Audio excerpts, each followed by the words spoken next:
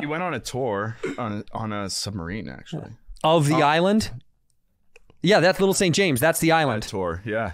Wow. My God, how creepy is that, dude? He was married twice? Stephen Hawking was married multiple times, right? Yeah.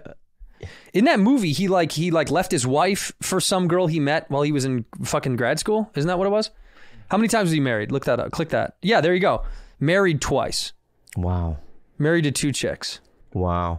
Stephen Hawking was married to Jane Wilde for 30 years and Elaine Mason for 12. Their longest marriage was 30 years to Jane Wilde.